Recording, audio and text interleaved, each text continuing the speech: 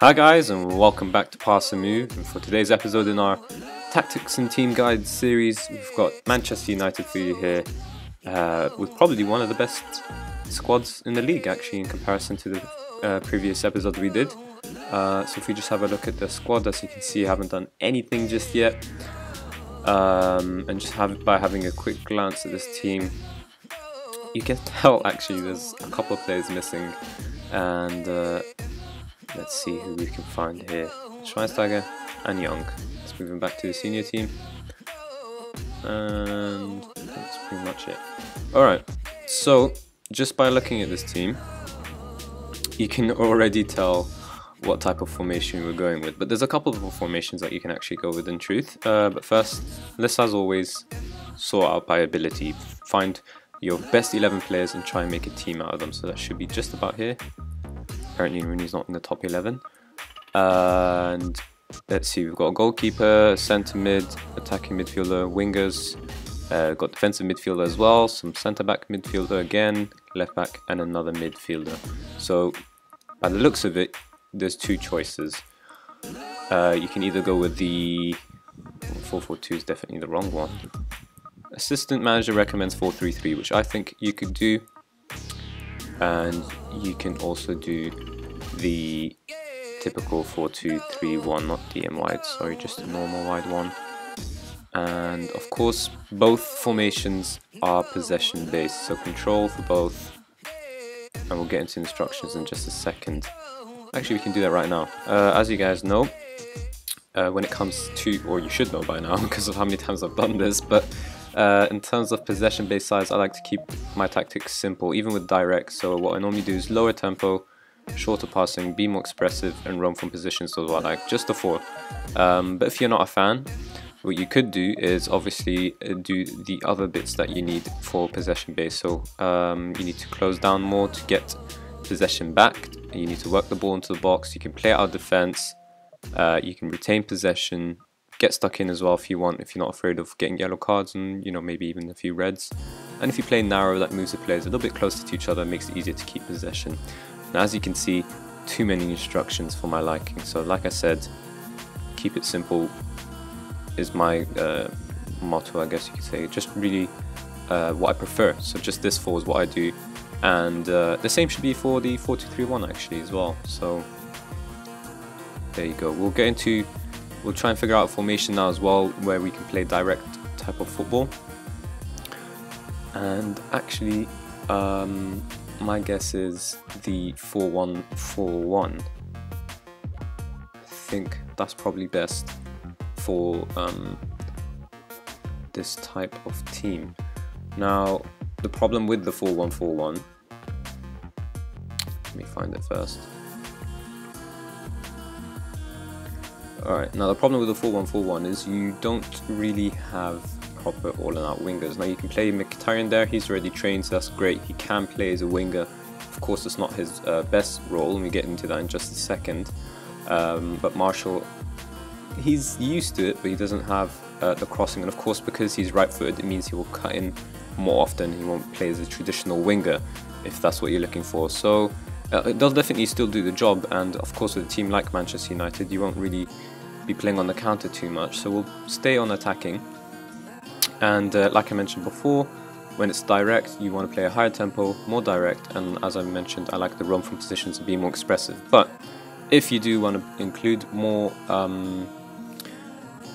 instructions, I guess, first of all, what you want to do is get roam from positions off and be more expressive. Those are just really not essential to either possession based or direct style of play. It's just more about personal preferences. So if you're going to go direct, you can clear the ball to flanks, you can run at defense, you can pass into space, you can even hit into early crosses as well. And some people would suggest playing a little bit deeper and closing down a little less. I think this is a bit too much, but closing down a little less can let's see, yeah, that still does it too much. But anyways, closing down a little less or playing a little deeper can draw the opposition in, and that gives you space to pass into and run into, of course, as well, clearing the ball into the flanks and whatnot. You can even stay on your feet if you want to try and keep your shape as much as possible. The higher tempo and more direct passing already gives your team a lot of width, but if you want even play even wider, which will help of course being more direct and whatnot, then you can also go completely wide. But as I mentioned, same as before, I like keeping it simple. So run from positions and be more expressive are always there. The only things that change is my tempo and the passing directness. Now in the 4-1-4-1, the thing I love about this formation is that you can actually play possession based and direct play using this formation. It suits both actually, but we're going to try and make use of it with a 4-1-4-1 here. It's actually quite useful in the sense with this team because you've already got the 4-3-3 here, which is possession based, so it's not too far off. But in terms of the roles, we can have a look here, and this will of course depend on the formation and depend on which formation you use, but also what are your preferences as well. So if we just actually have a look at the squad, so this is our complete senior squad, and we've got 25 players. Now, in my opinion, far too many. You need 11 players who are your best team, and because United are supposed to be a top team, then you need to have them all on leading Premier Division ability or higher, of course. Pogba's your world-class talent, I think. He is world-class, and De Gea as well. So these are incredible players to have in your team. Apparently he's just star player, but I think he's a bit more. But yeah, so 11 first team players who are leading or more in terms of ability, and the rest can be, well, you've got a couple of good players in terms of their ability, but you should probably have your backups with to have potential basically in becoming leading players. So Shaw, for example, the perfect backup player. The only issue is he's kind of already ready for first team football. As you can see, he's better rated than Blind in the left back position. So it's not too much of an issue, of course. It's a good issue, and he's fairly susceptible to injuries, so I'm guessing you can't rely on him too often, but he'll definitely be an incredible player once he fulfills his potential there. Superb rating for first team. And so let's just get into it. So first of all, you've got your two goalkeepers, De Gea and Romero. Of course, De Gea is excellent first choice.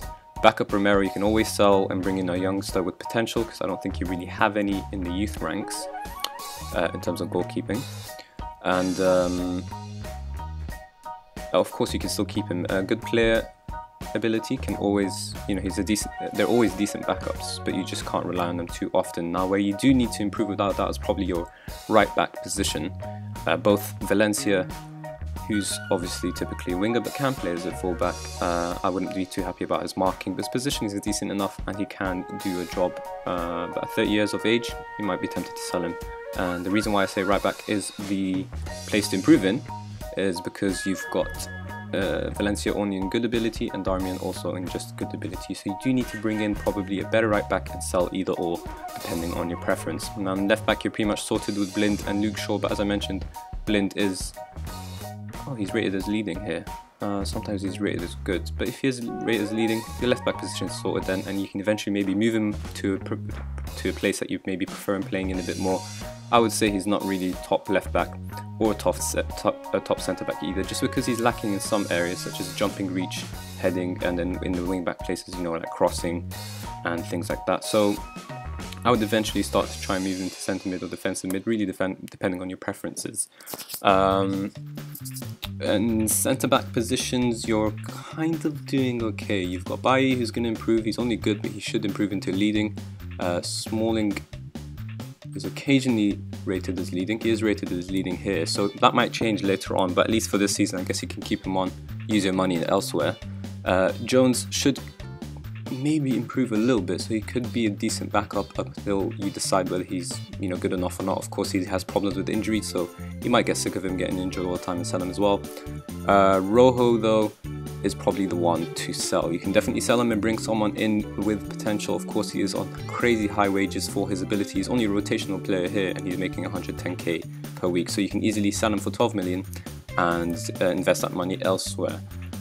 In centre mid, you've got a couple of bits of competitiveness, I guess you could say. You've got 6 players here, which would be perfect if you're playing the 4-3-3 or the 4-1-4-1. But if you are playing the 4-2-3-1, you don't need this many. You only need 4 of them, and I would suggest keeping Pogba, Herrera, and Schneiderlin. Fellaini and Carrick you could probably get rid of. They are both just good. Schweinsteiger's leading, I think sometimes he is, sometimes leading, sometimes just good. But yeah, you can probably get rid of all three and bring in someone with potential again. But of course you can pick and choose which one you'd rather keep, and it depends on your instructions who you'd rather keep and who you're playing where with what role. Now the issue here is you've got one right winger in Mkhitaryan, but Lingard is capable of playing as right wing, so that might be something you want to look into. Memphis Depay is an inside forward, but I've been tempted before to play him as a winger, just because it takes out his decision making and of course his vision and whatnot. He does have decent finishing though, so he should still be a threat from out wide, and I would be tempted to play him in the right wing, maybe as a backup to Mkhitaryan or Lingard. It really depends on you. Rashford inside forward, or you can play him as a striker. It depends on where you see his future. Now this is where you need to make a decision. Rashford and Martial are both left wingers in the game, but they are capable of playing in the striker role, and it depends on where you see their future. So you might want to start them off on left wing, because it is a bit of a place where you know, they can actually flourish a little bit, because the striker position is kind of taken up by Ibrahimovic. Rooney can be a decent backup as an advanced playmaker or a striker, preferably more as a striker. Mata is your best advanced playmaker. Now, of course, if you're playing the 4-2-3-1, Mata should be starting an advanced playmaker. You've got Mkhitaryan on the right wing, and I would say either Martial or Rashford on your inside forward. But yeah, if this is a 4-3-3, all this pretty much changes. So it's up to you. Those are the players that you can keep or sell. But if we are going to go with instructions, or if you're playing the 4-3-3, you should probably go with maybe a defensive midfielder here. You can play Pogba. I think this is the formation that would bring the best out of Pogba. I think if you play him as an advanced playmaker on attack, I think that suits him best, even though he can play as a deep line playmaker. So it's up to you. He does have a decent amount of pace, his acceleration is okay, he's got great dribbling first touch, of course his finishing is great, and he does get into the opposition area anyways, so you might be tempted to play him as an advanced playmaker instead. But he is, because of how good he is a player, you can play him in a number of different roles and he'll flourish anyway. Deep line playmaker, advanced playmaker, roaming playmaker, I've tried him there as well, he's quite good, and a box-to-box midfielder of course as well. You can play him almost any role and he'll be good in it, but the best one I would say, if you're playing the 4-3-3, is to play him in an advanced playmaker role. Now of course, that would mean the wingers are inside forwards, and your striker should be complete forward on support if it is Ibrahimovic, and eventually he'll start to age and lose his pace. I would be tempted to slowly turn him into a false 9 where he doesn't have to rely on his pace. If you can quickly find him here. Yes, false 9 doesn't rely on any pace, and he's got plenty of agility, balance, and you know, vision, passing and whatnot, so he can eventually move into complete forward, but it's up to you. False 9 just suits the possession-based football a little bit more. Over here you can either play a deep line playmaker on support, you know, with Carrick, Schweinsteiger, Herrera possibly as well, or you can play a box-to-box midfielder. I think Herrera can play that as well, but I would be tempted, in terms of possession-based, to play a ball-winning midfielder on support. He'll be great running around, stealing the ball off everyone, and that'll be perfect. Of course, both fullback positions should be playing as wing-backs, and they should mirror the other players above. So let's say you should be doing that, wing back on support, inside forward on attack, inside forward on support, wing back on attack.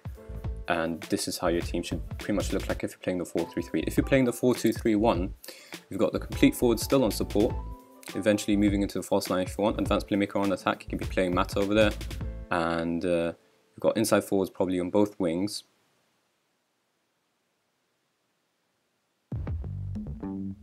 Let's just quickly do this. And again, like I mentioned in all the other tactical guides, when you're playing the 4-2-3-1, the centre mid duo here need to be a bit more defensive. So centre mid on defend, and Pogba on the deep line playmaker on support. He has a preference for playing on the left part of the centre mid, so you should be playing him here. Deep line playmaker on support, and that would be perfect for him basically. And you can pretty much free him up. And Schweinsteiger, Fellaini, and I think Herrera can do a job here, but he's probably best as Pogba's backup. Schneiderlin perfect for this role, Fellaini and Schweinsteiger. It's up to you who to keep and who to sell. In the 4-1-4-1 though, you want to be playing a different type of role, I guess. Complete forward on support for sure. Do not play a false 9, that does not help with playing direct football at all. You should be playing wingers, of course, and fullbacks. No wing backs, of course. and let's see, we go on attack. Alright, now the midfield, the makeup of the midfield is pretty much up to you. For direct play, a box-to-box midfielder would be perfect.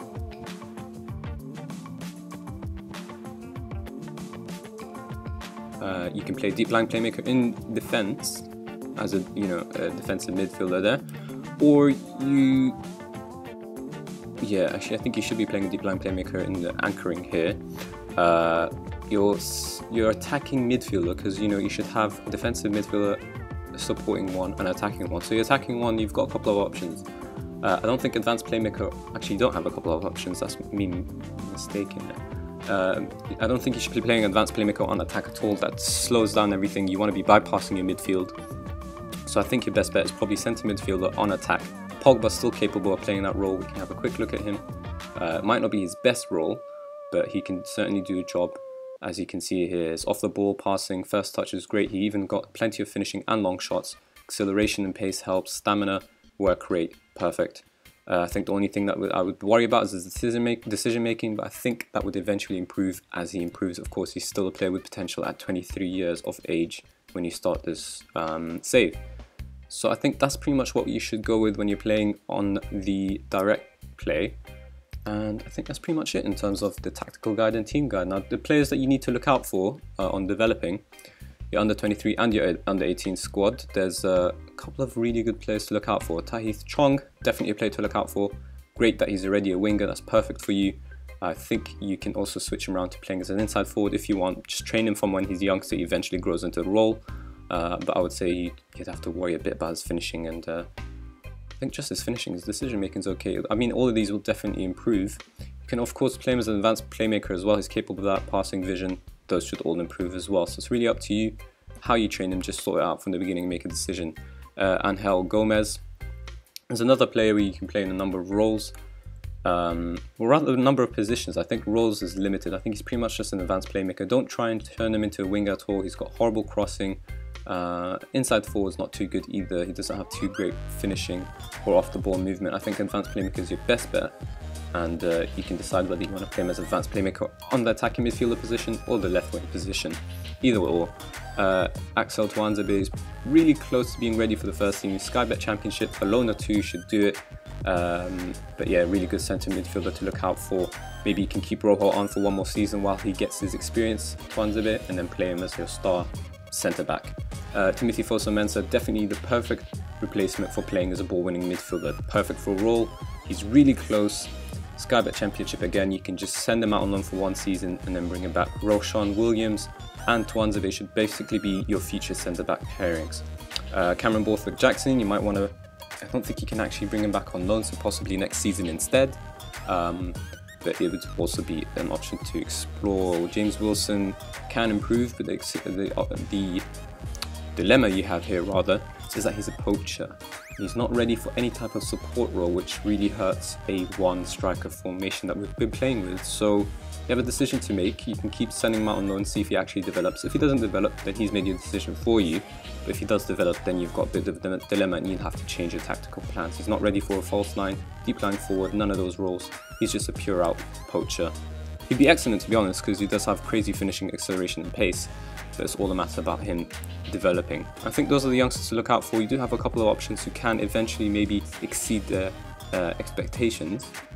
But it's all about development. So I think that will be all for today's episode. If you did enjoy it, then please do, of course, hit the like button and subscribe for more daily Football Manager 2017 content.